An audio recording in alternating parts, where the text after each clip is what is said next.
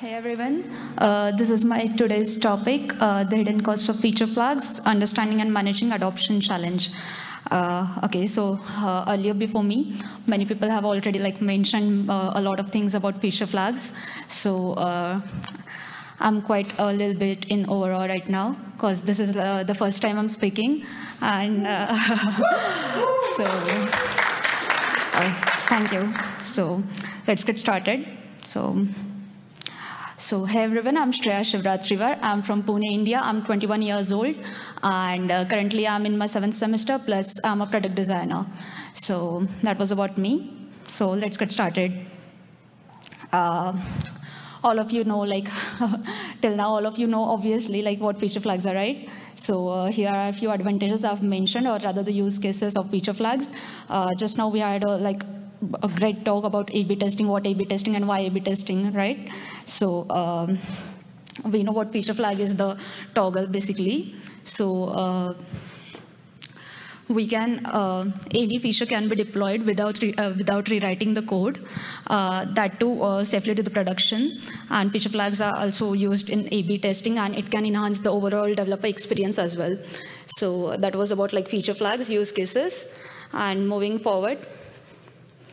Okay, so here are the hidden costs of feature flags. Out of many, I've mentioned 3 here. So complexity in version management, impact on user experience and support, performance and technical debt. All right. So I'll give a brief about each and every hidden costs here. So let's get started with that. Starting with the first one, complexity in version management, right? Multiple states for each application versions. There are many active flags at the same time, so it becomes difficult to name the version in a traditional versioning system. So this is the first complexity we can face while in version management. Plus the second one is backward compatibility issues. So the developer teams need to ensure that the code is visible to the server side. The code is visible to server side clients so that they can access it. But due to the feature flags, it is not possible. So this is the second complexity we can face in feature flags. Okay. So moving next, we have impact on user experience and support, how users are impacted because of the feature flags, and also the support team. So fragmented user experience, users at different flag states can have varying experiences that can eventually lead to the fragmented user experience. So the second one is increased support complexity. Increased support complexity, basically support team needs to dive deeper into to make the user experience better. So that is the second impact on user experience and support. The third one is potential for feature fatigue among the users. If you're shipping feature every now and then, feature users are going to be overwhelmed by the new features coming every now and then. So this can create the potential of feature fatigue among the users as well. Okay, so moving forward, technical debt. In many of talks, I've heard people talking about technical debt. So unused obsolete flags increase code complexity, right? So if the flag has served its purpose up till now, and it's still there in the code base, then it can increase code complexity, and it can add to the date code as well. So this can just contribute to technical debt. This is the first thing. The second is extra maintenance burden for development teams, as the development teams have to work on the bugs and stuff. So it will be difficult for them to work upon it. So moving next, testing complexity. More the feature flags, you'll have to write more test cases for them. So exponential growth in test cases due to the multiple flags is also there. Then increased QA burden and risk of untested scenarios, since feature flags has many different parts. So if you will be if you're writing many, if you're having many feature flags, there will be a few parts which are untested and can increase burden on the QA team as well. So further, we have like earlier I have mentioned the complexities.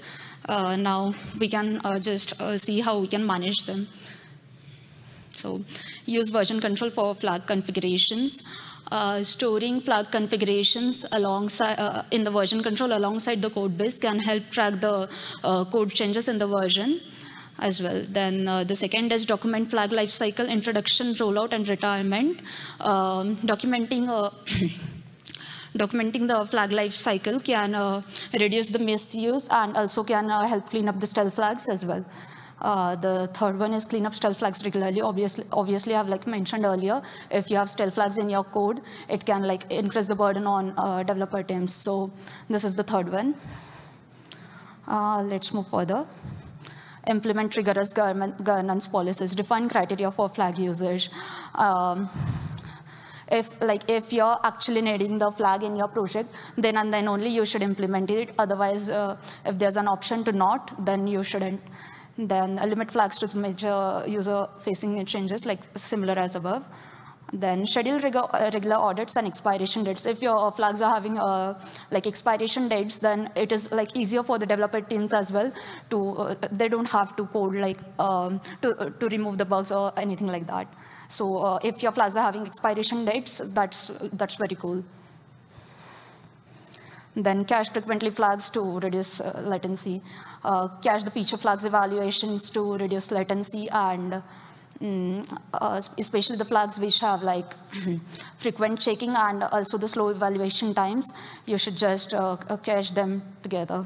So after that, use automated testing for critical flag states, and you should just take help of automation to cover the critical flag states. And there are also like many integration tools that could help for testing cases. And the third is set up staging environments to validate flag behavior.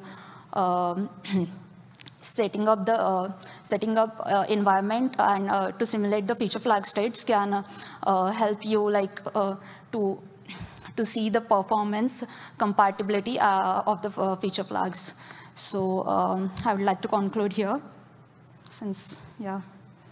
So to the conclusion, we have feature flags over flexibility, but add hidden costs as well. Effective governance and lifecycle management are crucial. The third is treat feature flags with the same rigor as the code changes. So thank you, everyone. Y'all can connect me here. So.